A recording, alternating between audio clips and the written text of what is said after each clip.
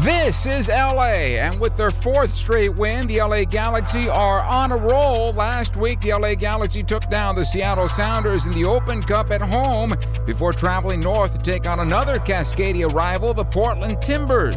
The Galaxy had previously only won once at Providence Park, but early goals from Robbie Keane and Gyasi Zardes saw the team grind out their third road win of the season with a 2-1 victory over the Timbers. Now the Galaxy return home and prepare for another trip north to face their arch rivals, the Seattle Sounders. The Sounders sit in ninth place in the Western Conference with a 6-12-2 record on the season. The Galaxy are 4-3-3 all-time at CenturyLink Field, having already secured a 1-0 win in Seattle earlier this month.